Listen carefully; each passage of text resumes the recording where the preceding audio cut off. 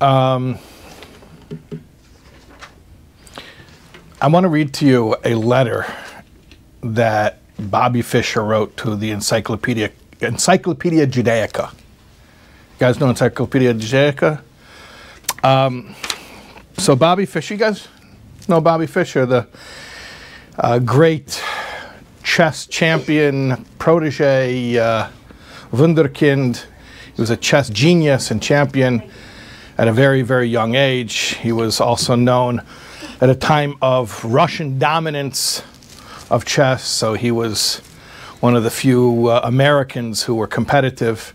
And in his later life, he became a recluse, and he had a very sad life. He sort of dropped off the map, and it's a sad story. Very sad story about how he never really adjusted to normal life. He was a genius at chess and seemed to be very, very angry and frustrated and not very well adjusted for anything other than being a grandmaster at chess. But at any rate, so here's a letter that he wrote June 28th, 1984 to Encyclopedia Judaica offices in Manhattan. Gentlemen, knowing what I do about Judaism, I was naturally distressed to see that you have erroneously featured me as a Jew in Encyclopedia Judaica. Please do not make this mistake again in any future editions of your voluminous pseudo-authoritative publication. I am not today, nor have I ever been a Jew, and as a matter of fact, I am uncircumcised. I suggest rather than fraudulently misrepresenting me to be a Jew and dishonestly abusing my name and reputation as a kind of advertising gimmick to improve the image of your religion, you try to promote your religion on its own merits, if indeed it has any. In closing, I trust that I am not being unrealistically optimistic in thanking you in advance for your anticipated cooperation in this matter. Truly yours, Bobby Fischer, the world chess champion. So that's how Bobby Fischer felt about being described as a Jew. Okay. If you were to ask me, not my personal opinion, but what does halacha say, meaning what does Jewish law say, if you would ask me, I mean, he's since passed away, but if you would ask me, is there any question if Bobby Fischer was Jewish? The answer is there's no question. I mean, he was born to a Jewish mother. He was, that's it. I mean, there you go. Bobby Fischer was Jewish. But apparently being referred to as Jewish was a very sore spot for him. And in fact, I think it was in the 70s already, he joined some type of a Christian cult. My point just is that here's an example of somebody who vehemently denied his Jewish identity. I'm telling you, for halachic purposes, wow, I don't like how that sounds, for halachic purposes. That makes it sound like I'm minimizing it. Halacha means Torah law. Torah law is the reality. God's law determines the reality in God's world. So let me take out those scare quotes, halachic purposes, and just say, in all reality, in God's reality, Bobby Fischer remained a Jew. Even a wayward Jew, a rebellious Jew, a self-hating Jew, whatever you want to say, but he remained a Jew and remains a Jew. Why am I talking about this? Why am I talking about this? So, it is not a new idea that Jewish people would disassociate from the Jewish people, from the Jewish nation. This week's Parsha, Parsha's Boy, is the third Torah reading in the book of Shmos, of the book of Exodus. And we're reading about the Exodus from Egypt. So I just want to read to you from this week's Parsha. Vayet Moshe's Yodei al Shamayim.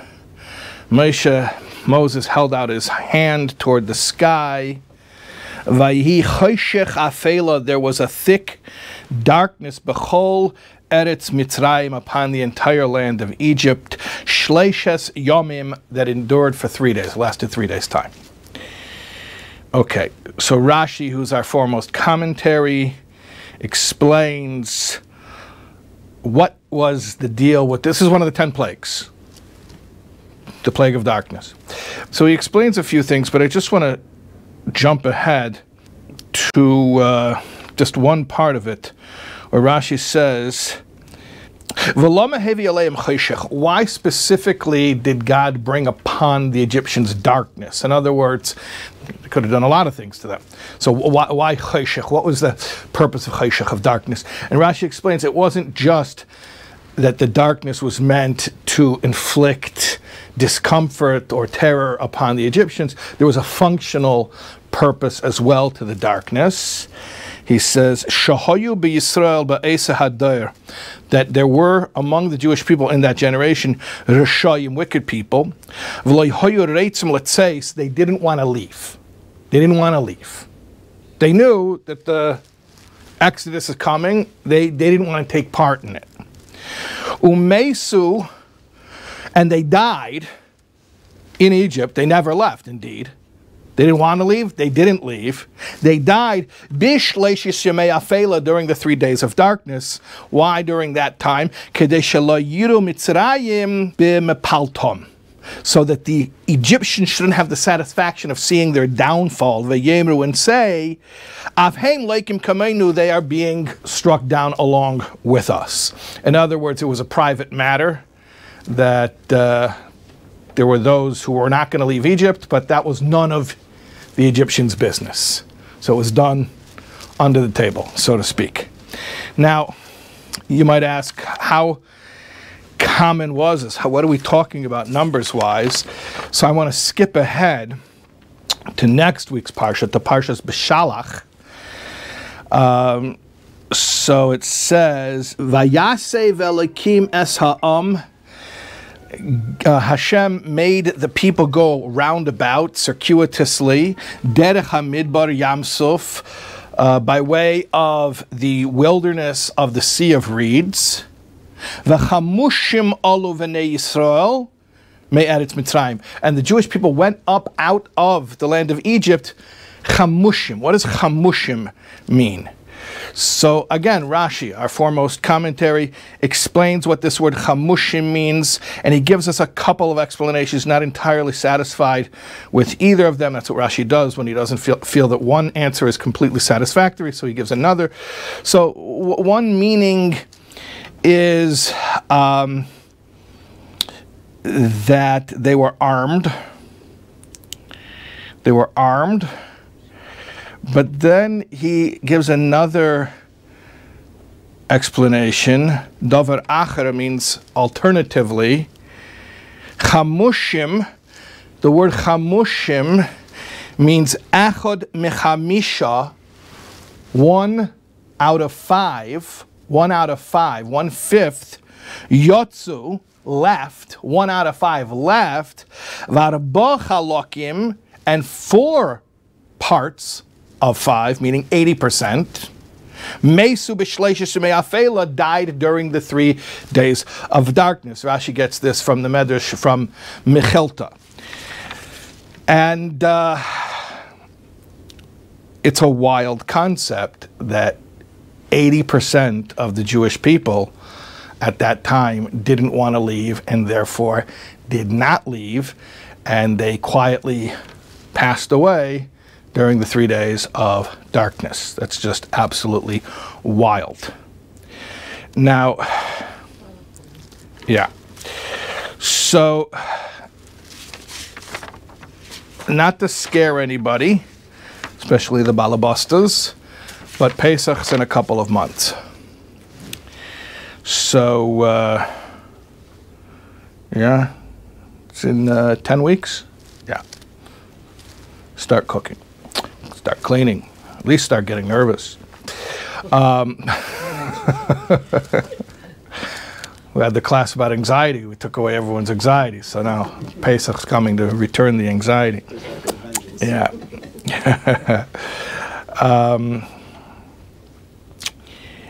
In the Haggadah, we famously have the 4 sons. Keneged arba banim dibra Torah. The Torah speaks famously again, corresponding to 4 children.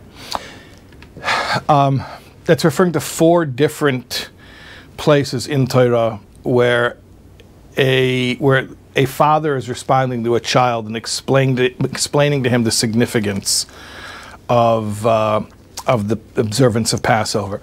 So our sages took those 4 verses and said there are 4 different verses because you need 4 different ways of responding to 4 categories of children.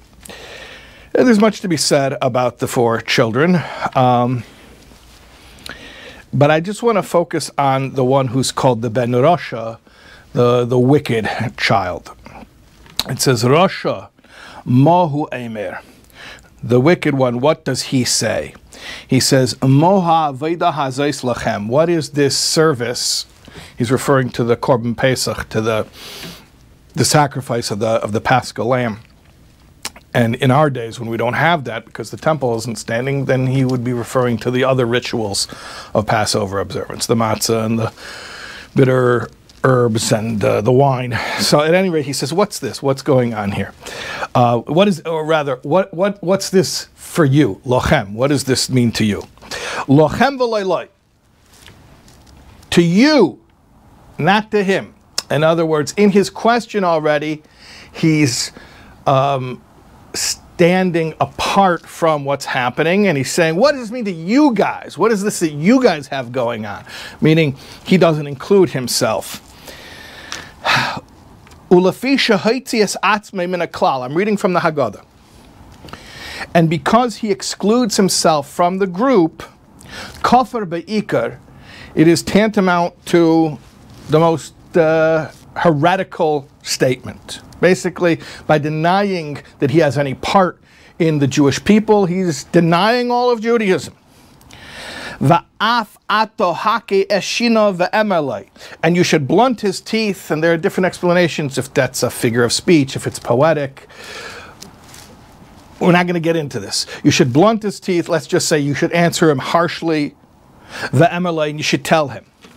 Why am I making this observance? Because of what the Lord did for me when I left Egypt. Leave a lie. The father says for himself, for me, not for him, not for the son. Meaning, you want to exclude yourself? Fine, you're excluded. This happened to me. Didn't happen to you. No problem. As you please. Ilu hoya sham. The Haggadah continues, if you would have been there, you would not have been redeemed. And of course we know that wasn't uncommon. In fact, that was more common than uncommon. So the father tells this son, who's sort of questioning his Jewish identity, yeah, no problem, this is not a new issue that we're facing as Jews. We had people like you back in Egypt, and you know what? None of them left. So with your attitude, you would have been one of those who didn't leave. That's it. So congratulations. Now, I'll ask an emotional question, then I'll ask a more scholastic question. The emotional question is, ouch. Like that's painful. Like, why is a father speaking to a child like this? But I'll ask a more scholastic question, which is, the Haggadah is educational. It's teaching us about the redemption from Egypt. And in fact, the way that we do the mitzvah of talking about the Exodus is by following the Haggadah. So the question really is, this little extra zinger, that twist of the knife, like where he says, don't worry, it's not you, it's me. Yeah, it's me. It's my thing, not your thing. But then that extra, and by the way, if you would have been in Egypt, you wouldn't have gone out.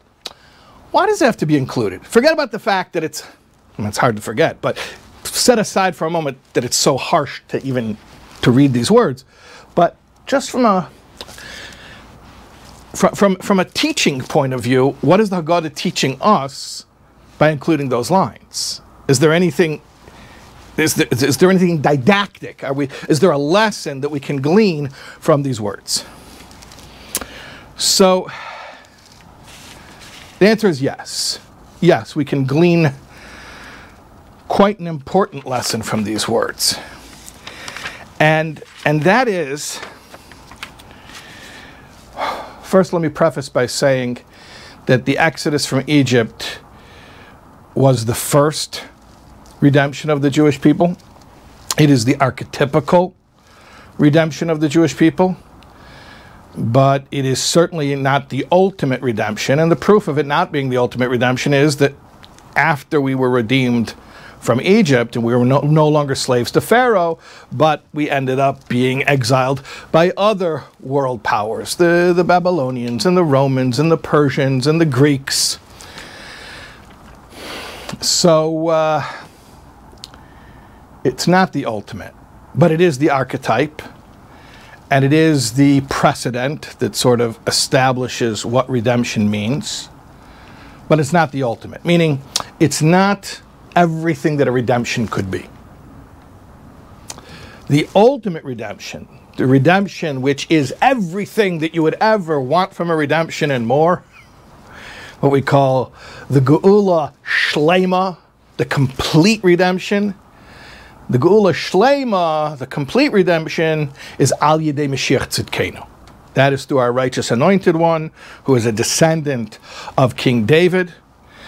And he is the sort of Moses figure of, just like Moses was in the redemption from Egypt, so Moshiach, the descendant of King David, is the redemptive figure and leader in the ultimate redemption, the Geula Amitis Vashlema, the true and complete redemption.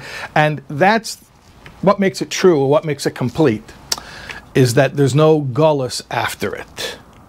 It doesn't lapse. It's permanent. It's eternal. In fact, metaphysically, if we can speak metaphysically for a second, the ultimate redemption is a revelation of infinity within the finite world. And part of that is its eternality. It's infinite. Another part of it, by the way, is that a subsequent stage of the redemption is the resurrection. Because at that point, even physical life will be shown to be permanent, not fleeting, not ephemeral, but rather eternal, as an expression of God's infinity. At any rate, the point is that whenever we learn about the Exodus from Egypt, we're not just learning history, we're learning about a template and how it sets patterns for what is going to happen, but also, significantly, the way that the ultimate redemption, being the ultimate redemption, meaning being greater than any of its predecessors, the way that the pattern will actually be different. Because when Moshiach comes, it will be different. I mean, it's categorically different. It's a redemption from which there is no subsequent going back into exile or slavery. So it is categorically different. One of the ways in which the true and complete redemption is different than the redemption from Egypt, or any other redemption in our history for that matter, is who gets redeemed? Who experiences redemption?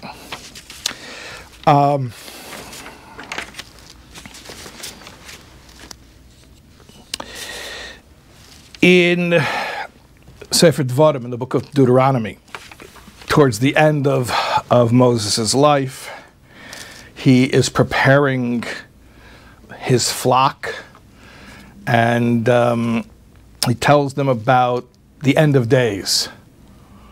He tells them what it's going to be like when things sort of all fall into place and the purpose for which the world was created becomes revealed, and we experience a fulfillment of the perfection that was the original plan from the outset. So one of the things that we experience is Vashav Hashem Elokecha Shvuscha.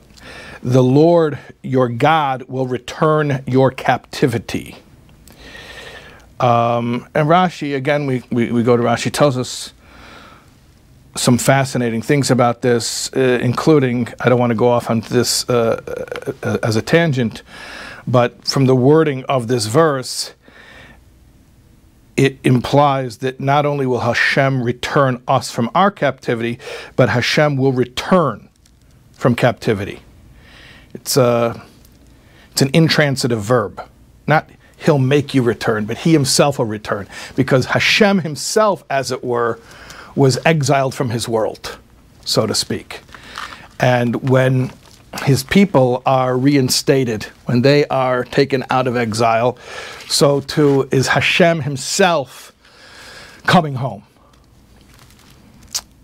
I think we have to mention that Yud Shvat, the 10th day of the Hebrew month of Shvat, is coming, which is the anniversary of the passing of the 6th Rebbe of Chabad, and then 1 year after that, the 7th Rebbe assuming leadership on the yortzeit of his predecessor.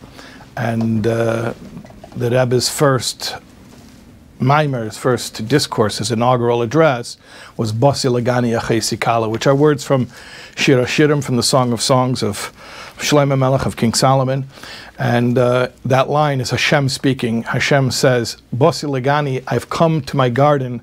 And as the Medrash explains, when they built the Mishkan, they built the physical sanctuary for God in the desert, he called it a homecoming, because he said, now I can return to he called the world, the physical world, my garden. He said, I was expelled through various different sins which repelled me, but now you've brought me back to the world, and I'm coming home. This is where I yearn to be. And of course, that was only the revelation of God in the physical world in one very specific location, in the Holy of Holies of the sanctuary which traveled in the wilderness, and then later on when they built a permanent structure in Jerusalem. But ultimately, when Moshiach comes, and again, the Gula Shlema is a complete Gula in so many ways. Another way in which it's complete is that revelation of God will not just be in a place in the physical world, it will be in the entirety of the physical world. So the entire world, the entire physical plane will become God's home. That's what we refer to as Dira B'Tachtenim. That's what the Medrash Tanchuma refers to as a dwelling place in the lower realms, which is what Hashem desires. At any rate, so Rashi tells us that this verse here, V'shav Hashem Elokecha Shvuscha, means that Hashem will return, the Jewish people will return. But what I wanted to read you from the Rashi here is one particular V'oid Yesh Leimar. Yeah. So first he says Hashem himself is returning, because Hashem himself is in exile. Shchinta b'golusa, as Chazal, as I say, just put it. The divine presence itself is in exile. But there's another explanation, Rashi says. Shegadol yem kibbutz galuyos ubekoishi, that the day of the ingathering of the exiles will be so great and so difficult, ki ilu hu atzmei tzarech lies oiches biyadav mamash, as it is as if he himself will need to hold by the hand each individual Jew mimkaimei, from their place, meaning from their place in Gullus. In other words, it's not just going to be something where Hashem's going to say, all right, everybody, let's go. And then everyone's going to come rushing to return to their homeland. No, there are people who are going to need coaxing. We call it hand-holding. That's the idiom in English. But Rashi literally says he's going to have to hold their hand. Oiches b'yodav mamish. He's going to have to hold them by their hands. There will be Jews, when the moment of the true and complete redemption comes, who are like, I don't know. I mean, I don't even have a shul membership. Are you sure this is my... It's okay. Let me know how it is when you get there. Maybe I'll visit once in a while. And Hashem himself, Rashi says, is going to... I mean, obviously this is poetry, but whatever it means, it's equivalent to the idea of Hashem himself taking each individual by the hand and saying, come, let's go. Ke'inyan shenemar. And then Rashi quotes a verse, like it says in the book of Isaiah 27:13, Yeshio. Va'atem teluktu la'achod echod b'nei Yisrael, which means this verse in Isaiah is talking about the day of the redemption. He says that you're going to have to take them one by one. Yeah, so let's go back to the Ben Rasha, to the wicked son, the estranged son, the disenfranchised son at the Seder. We tell him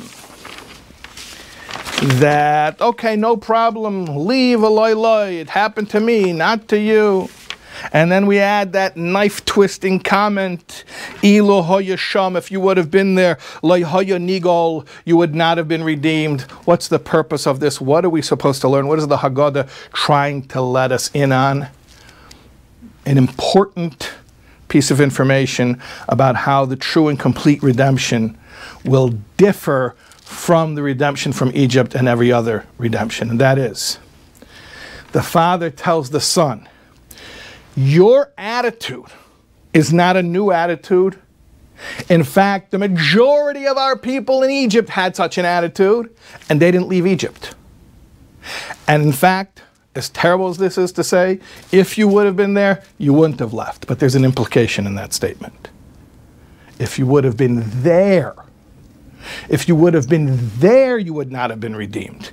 And the true and complete redemption through our righteous Redeemer, you can keep up this attitude. I hope you don't keep up this attitude. I hope you have a change of heart. But even if Moshiach will come and say, let's go, and you're going to say, I have nothing to do with you, and if you put me in the Encyclopedia Judaica, I'm going to sue you. You can say whatever you want, you're coming with. If God himself has to hold you by the hand and bring you into a redemptive state.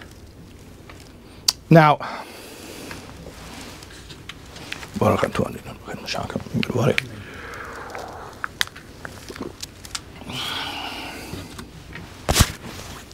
let's talk a little bit more about this. Why is it different? Why is the redemption through Moshiach different than than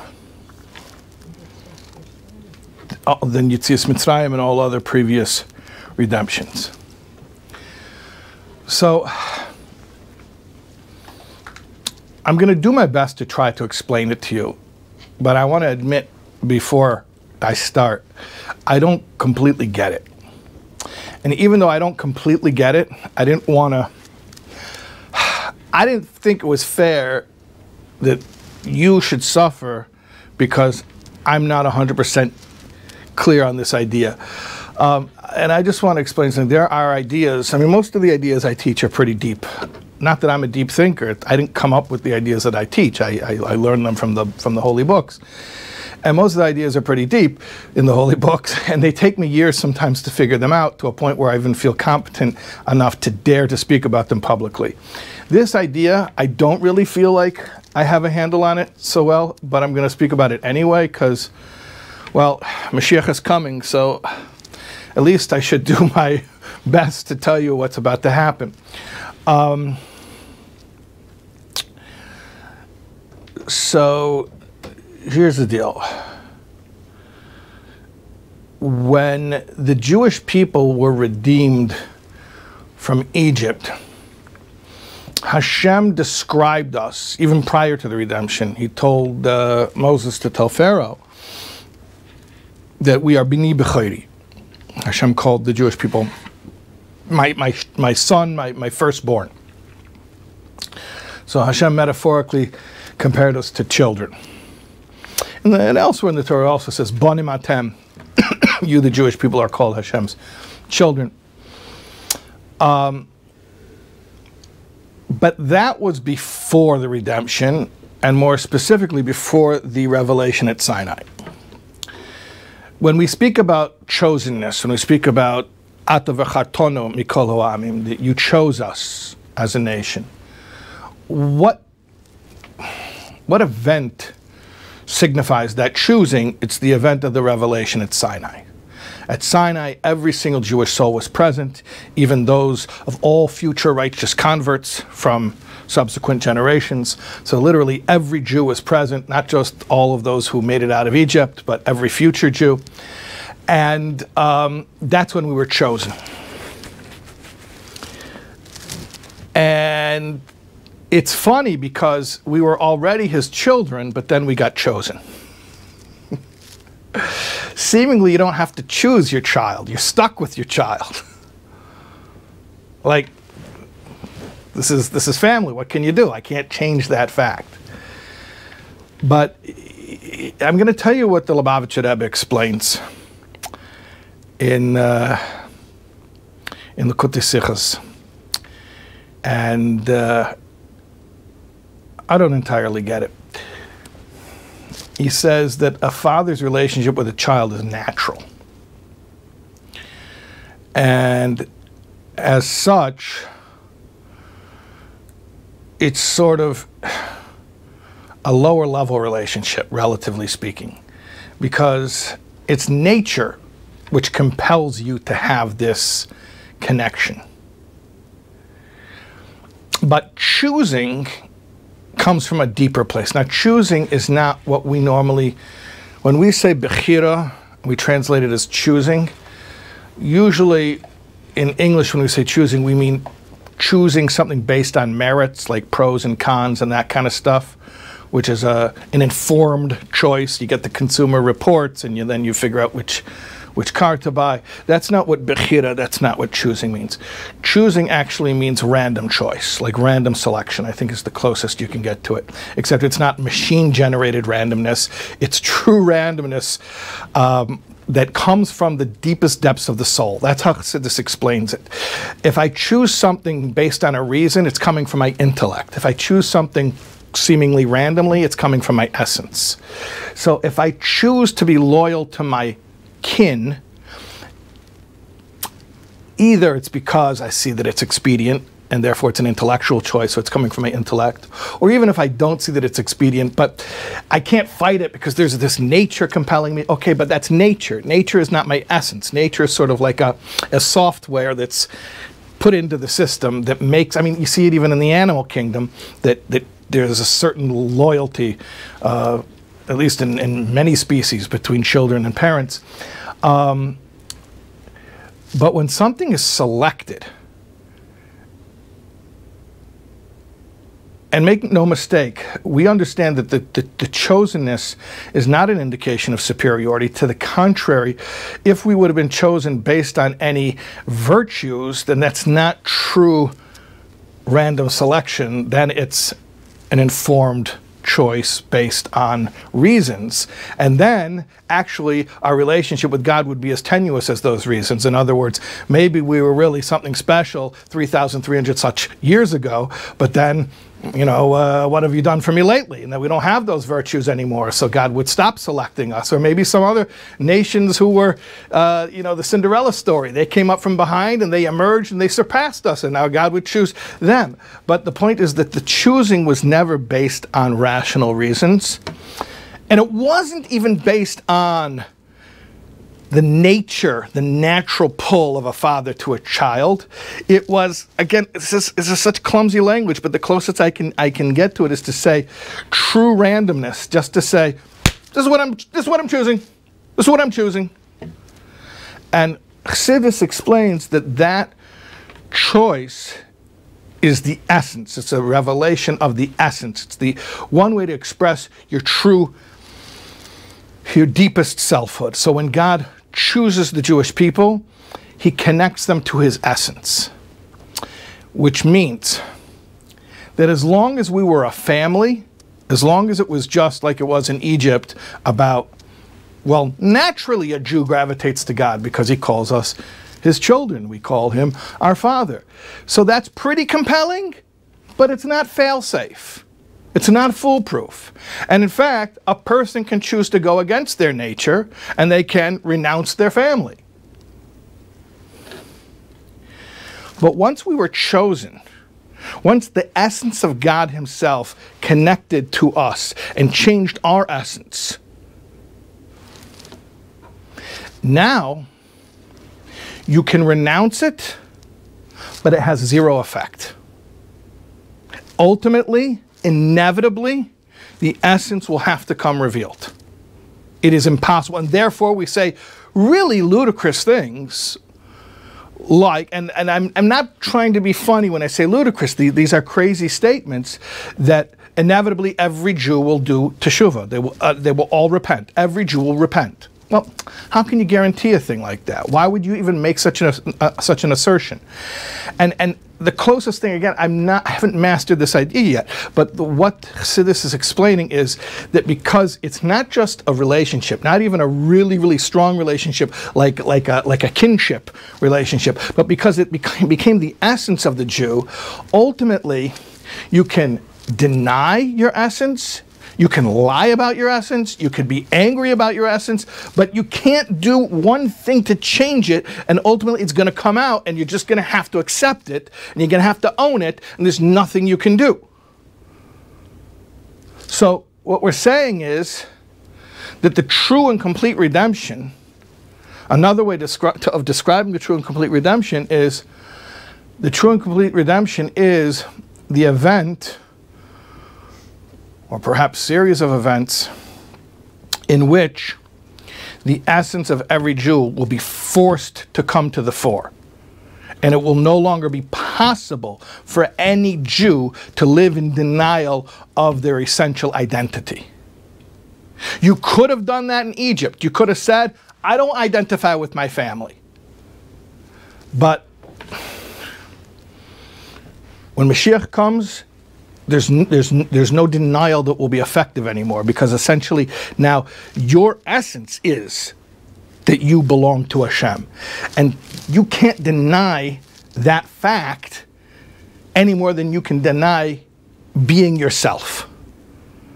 So for a Jew to say, well, you got the wrong guy, I'm not Jewish, is like somebody saying, I'm not me. Well, you are you. You can't not be you. I mean, I'm not trying to play semantic games. You cannot not be you. And you can do whatever you want to try to disprove that you are you, but ultimately you are you. You know the story in Chelm about the guy who went to the bathhouse, and he was getting undressed, and he got scared because he said, you know, in the bathhouse, if I don't have my clothes on, how will I recognize myself? Because everyone looks the same, undressed, so how am I supposed to know who I am? So he says, oh, I got an idea. He had a little red string in his pocket. He pulled out the red string, he tied it around his toe. So he says, when I get out of the bath, and I want to find where my clothes are, and I'll know which clothing to put on, and which home to go home to, and I'll look for the guy with the red string on his toe, and that'll be me, because I'm going to put it on right now. So he tied the red string around his toe, and he went into the bath, but obviously in the bath, the red string slid off. And he came walking out, and he's looking around for a guy with a red string, and he looks at himself, he looks at others, he doesn't see any red string. Oh no, he starts panicking. How am I going to know who I am? How am I going to find the right home? Well, the red string in the bath, somebody else stepped on it, and it stuck to that guy's foot. So all of a sudden the guy looks around and he sees another guy with a red string on his toe. The guy who stepped on the red string. So the original guy runs up to this guy and he says, sir, can you help me? I know who you are, but do you have any idea who I am? So it's an absurdity, because the one thing you can't not know is who you are, because whoever you are, that's who you are. You can't change that fact. You can't not be you. You can act in a way that's self-betrayal. You can behave in a way where you even behave opposite to your own interests and your own identity, but it doesn't change your identity. I'll tell you another Chelm story. There's a guy from Chelm went on a business trip. Maybe this is what's so foolish about the Chelm people, is that it seems there's a lot of stories about them having an identity crisis. By the way, I think it was Erik Erikson who innovated the identity crisis. So maybe we should take a look at Erikson again. But at any rate, so this guy from Chelm was on a business trip, and he stopped off at Oh, no, they made him get off the train because there was snow on the tracks. So everybody from the train had to get lodging in a hotel. He went to the hotel, and all the other passengers had already rented up all the rooms. So he's begging the clerk, please give me a room. I just need it because I need to just sleep a few hours, and I want to go back to the train station. The next train is in the morning at dawn. So he's like, I don't have any more rooms. I don't have. He says, please, please. So he says, you know, I have one room, but there's a Russian general staying in that room, and he doesn't want any roommates. He says, listen, I'll sneak in. I'll sleep for a few hours, and you come and just tap me before dawn, and I'll leave. I'll tiptoe out of there, and the general won't even know that I was in the room. So the clerk says, fine, okay, fine, I'll do it. So the helm guy goes into the room, and he gets undressed, and he gets into bed, and he sleeps for a few hours, and before dawn, the desk clerk comes, taps him, okay, silently gets up, silently in the dark, he gets dressed, and he doesn't realize in the dark, he didn't put on his own clothes, he put on the Russian general's clothes. He didn't realize that, because it was dark. Now he's walking down the street, and he sees some soldiers walk by, and they salute him. So, wow, it's pretty interesting, I'm getting saluted. He gets to the desk of the what do you call it, the train station, the depot, and he buys a ticket. They say, sir, we're not going to charge you. Of course, your ticket is paid for. And he's thinking, why is everybody treating me so nicely? And he turned around, he passed a window, and he could see his reflection in the window, and he sees the uniform. He's wearing this full general's uniform. He says, oh no, that stupid desk clerk. He woke up the general. Now I'm back in my room sleeping, and I'm going to miss the train. Okay. So, again, even if you're dressed like a general, you didn't become a general. And you're not back somewhere else sleeping. You're exactly right here where you are. But that's what I'm saying. You can live in a way that is a complete war against your identity. It won't change your identity. And when Moshiach comes, that war is going to be over. And there'll be peace, inner peace, that every Jew will be able to be at peace with his or her essence, which is their Jewish identity, that was established when God chose all the Jewish souls at Sinai. So, here's what I want to tell you. Bobby Fischer. The Lubavitcher Rebbe was looking for Bobby Fischer. He tried to get to him. The Rebbe tried to get to Bobby Fischer. You ever heard of Reshevsky, Sammy Reshevsky? He was one of the great grandmasters of chess. He was one of the few Americans who was competitive at that level, on the world-class level in the 20th century. And he competed against Fischer. Reshevsky was also a Jew. He was born in Poland from a family of Ger Chassidim, but as a child he moved to America, and he actually grew up in Crown Heights, Brooklyn. And in fact, in the 1940s, he had Yechidus with the 6th Rebbe of Chabad. And after the Frierdiker Rebbe's passing, he continued to have a relationship with the 7th Rebbe. And Reshevsky was famous for being Shomer Shabbos. He kept Shabbos. Yeah, he would not compete on Shabbos, and that was like a well-known thing. So in 1982, he turned 70, and he wanted to retire. You know, in general, the Rebbe was against retirement. The Rebbe never retired. Spoke about it's not good to retire. So Reshevsky was 70 already in 1982. And he wanted to retire. The Rebbe told him, don't retire. You should continue to compete. Because when you compete, it's a Kiddush Hashem. It's a sanctification of God's name. Why? Because he didn't compete on Shabbos. And it was a known thing. In fact, I'll tell you a story in a second where he competed with Bobby Fischer, and his Shabbos observance actually factored into the story. There was I want to go back in time a little bit to the 60s. There was an incident that took place at the Beverly Hills Hilton called the Match of the Century Yeah, 1961, between Bobby Fischer and Sammy Reshevsky, both American Jews. And it was Friday afternoon, and it was still tied, and they had to stop because of Shabbos. So they told Bobby Fischer, we're going to continue on Sunday morning. Bobby Fischer was not a morning person. They say he had the circadian rhythm of a bartender. So he slept in and he missed the Sunday match. And then they scheduled another match. He slept in for that too. And he forfeited. And then he sued the World Chess League. But at any rate, that's not even the main point of the story. I told you. So Reshevsky was going to retire in 1982 at the age of 70. The Rebbe told him, continue to compete because you make a Kiddush Hashem when you compete because you keep Shabbos. So what happened is in 1984, at the age of 72, Reshevsky went to the Reykjavik Open in Iceland. And he tied for first place. And afterwards he got a letter from the Rebbe congratulating him on winning.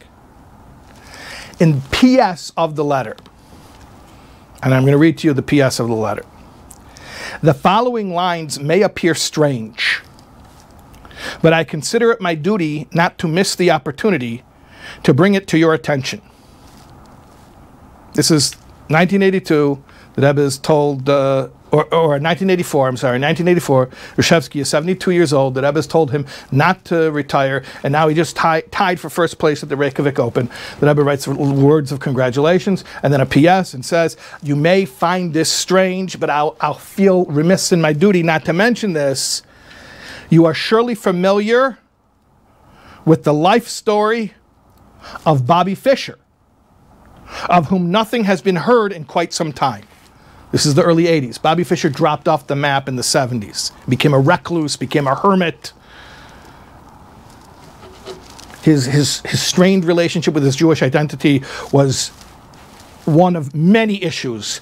He became very combative and very, he was, thank God in those days the paparazzi were not as in full force as they are today, because he was a spectacle. He was somebody who had been a great hero of American culture. I told you, during the Cold War, he was the only American who was really competitive against the Soviets, and he had this tragic fall. So the Rebbe says, nothing's been heard. Where's Bobby Fischer? Unfortunately, he did not appear to have the proper Jewish education, which is probably the reason for his being so alienated from the Jewish way of life or the Jewish people. So the Rebbe here is giving a probable narrative, and he's stating it mildly that Bobby Fischer is estranged from the Jewish people. But the Rebbe is saying, what do you want from him? He didn't get an education. He grew up going to a public school in Brooklyn, and he didn't get the right education. However, being a Jew, he should be helped by whomever possible. So Lubavitcher Rebbe is sitting in Brooklyn, running his entire organization, and he has an entire community. He has chassidim, schools, and congregations, and community centers, and any regular leader like that in that position would say, you know what? Bobby Fischer, he already chose his lot. Bobby Fischer has renounced the Jewish people. He's not our problem anymore. It's not our problem.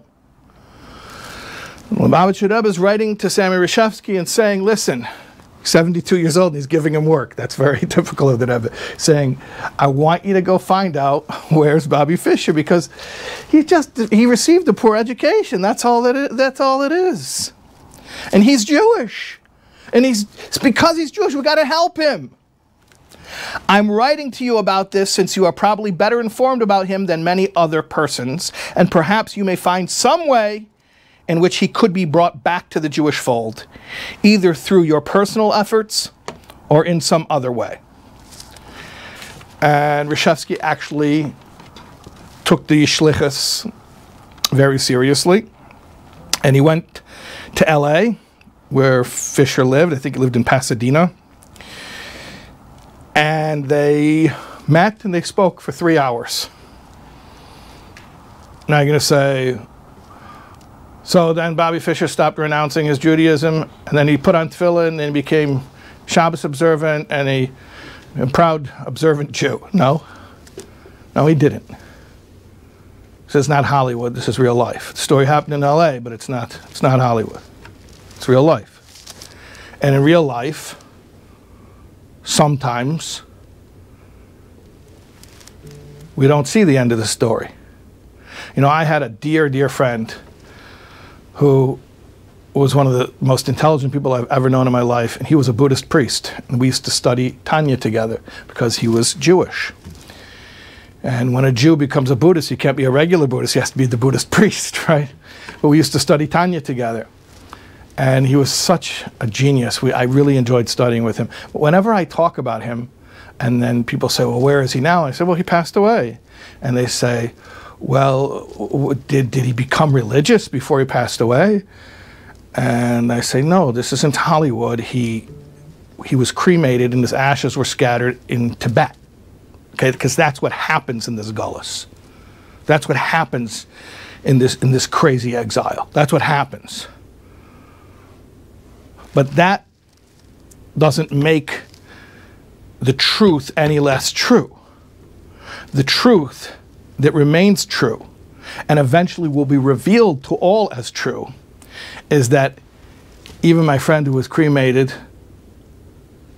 thinking that he was a Buddhist, and even Bobby Fischer who renounced his Jewish identity, and any other example you want to come and you want to bring to me and say, even him and even him and even her. Yes, yes. And it's sad and it's tragic when somebody is so divorced from their own essence. Could there be a greater dysfunction than someone who is divorced from their own self? But what do you think redemption means?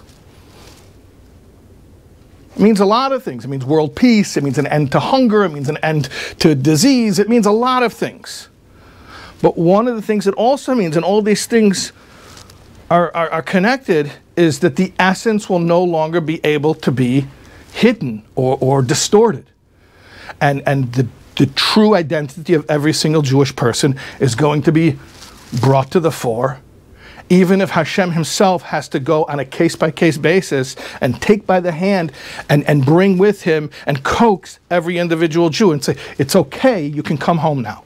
You can come back to yourself now. So, bottom line. Here's what we have to know. First of all, if you think that you're the Jew who's the wicked son, and that there's no coming back, and that you already wrote yourself off, and you're even worse than Bobby Fischer, I highly doubt anyone sitting here tonight feels that way. I mean, maybe if I'd see someone brand new I never recognized, I would say, oh, maybe they just wandered in. But I highly doubt anyone sitting here feels that way about themselves. Maybe someone watching online right now, accidentally the algorithm did something weird and sent you to a rabbi, and somehow you got almost an hour into a talk from a rabbi. Maybe you like chess and you saw it was about Bobby Fischer and you just started watching and you got to this point. So what I want to tell you is, come back to yourself, come back to the truth, own who you are. You cannot undo who you are.